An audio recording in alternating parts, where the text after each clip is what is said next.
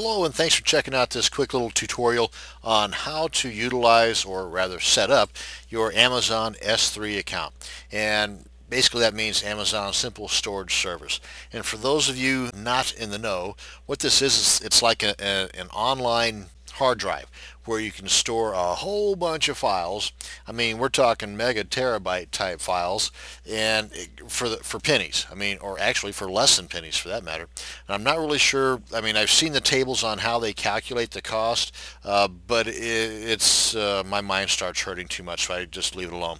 Anyway, you're under no long-term contractual agreements, so if you don't like what it costs, and I really can't see how that could be, then you can always cancel it and just delete the files, which, by the way, deleting the files doesn't cost you anything. But just to kind of give you an idea, we're talking maybe a couple of bucks a month, literally a couple of bucks a month, to store and provide streaming videos for 40, 50, 60 gigabytes of files.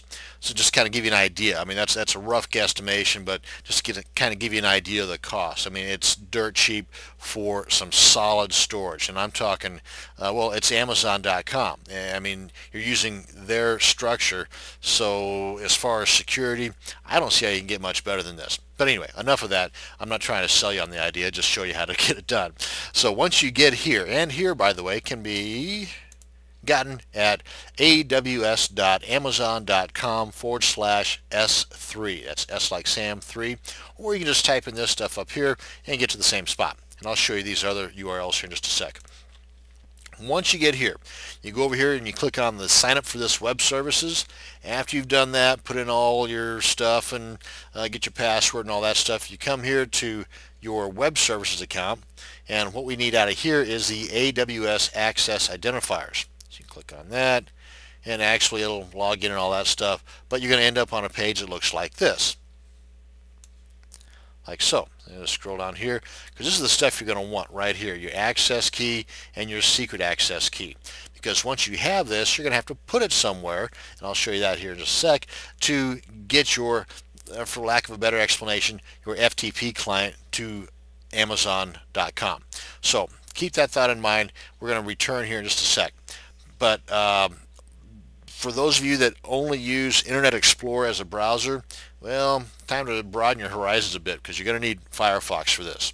And don't sweat it. It is, by the way, one of the better browsers on the market right now. Oh, and yeah, it's free. So once you've downloaded your Firefox browser and you got all that going for you, I mean, it's really no big deal. It takes maybe a few minutes to do. What you need to do now is, and I'll show you this other URL, one or either one of these will get you the same spot. Let's go the easy route, addons.mozilla.org, and that will bring you to, no, this is the other one, the rjonna.com/ext/s3fox.php. That'll bring you here to the creators page. Now then, you can also go to the add-on page for Firefox, and I believe that's this one here that I've got. Yeah, that's add-ons right here, addons.mozilla.org. That'll bring you to this page, and then actually it'll bring you to the add-ons page, and then what you do is you just go here, because you see we're already where we want to be, but you just go here and type in Amazon S3, just like it says here, and then hit enter, return key. That'll bring you to this page for the Amazon S3 Firefox Organizer. Click on add to Firefox. Once that's installed and up and running, you're going to get a couple of things. One, right down here in the lower right hand corner, you'll get this. It says S3 Fox. Don't sweat it, it's supposed to be there. You can just click on that, left click on that, and mysteriously this will pop up. I'm not too thrilled with this as much as, I'll click on this. That does have all the functionality as this other tool does that I'm going to show you. Get back in the frame here. And that is, go up here to Tools, come down here to S3 Organizers. And this looks more like the FTP client that I'm accustomed to. Now, once you're here, you're not going to have any of this stuff over here. This is the Amazon server, for lack of a better phrase. I guess that's what it would be called anyway. And this is my desktop here. So what you need to do first is up here under Manage Accounts, Click on that, and you'll put in whatever name you want. For example, I put in my name. And then you put in the access key, which is, okay, anywho, the access key and the secret key go here. And then you just click on save or clear. And remember, if this stuff doesn't work for you right off the bat, try it again. Only be more careful that you did not copy any blank spaces whenever you were copying from here. Make sure you don't have any blank spaces on the beginning or the end of this. Likewise for your secret access key, no blank spaces, just copy what they give you and paste that into here. And then click on save. You should be good to go, and then close that out. Then you should get like a root directory type thing here. At which point you then just click on this guy here with a little starburst up here. Bam, that comes up. Type in the name of your folder. And it's kind of confusing because it says folder here, but whenever you do all your reading and stuff and finding out more about all this, they call this a bucket.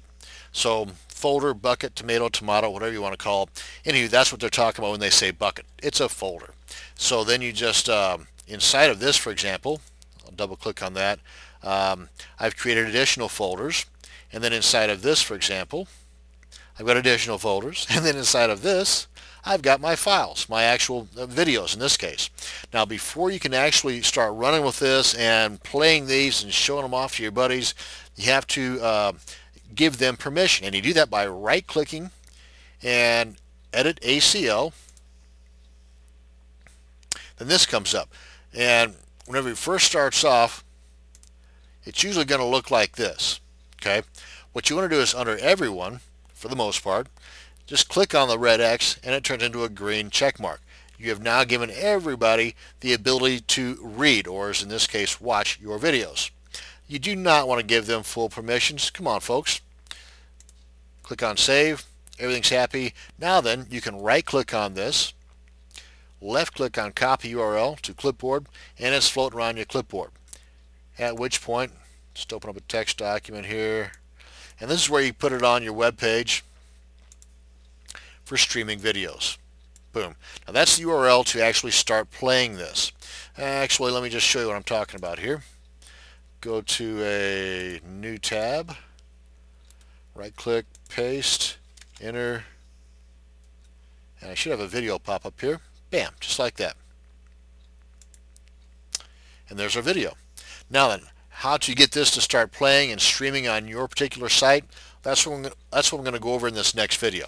So hopefully this particular video showed you enough to get you started with S3 or Amazon S3, whatever you want to call it. Get your account set up, because really, folks, this is the best way to go. It does not put any drain on your server, your HostGator account, your Blue Pages, Lunar Pages, whatever. As somebody's watching your videos on your HostGator account, for example, it's putting a strain on your bandwidth, so others that are checking out your other 20 or 30 web pages, they're going to start loading real slow. So instead of that, spend a couple of bucks. I mean, really, it's nothing at all. It makes your site look more professional when your site loads a lot quicker whenever you do not have the major drain on your bandwidth. So it's at least worth checking out. So hopefully this video will help you get your feet wet with Amazon S3. Hope you enjoyed the video. Hope you learned something. Thank you very much for watching, and have a great day.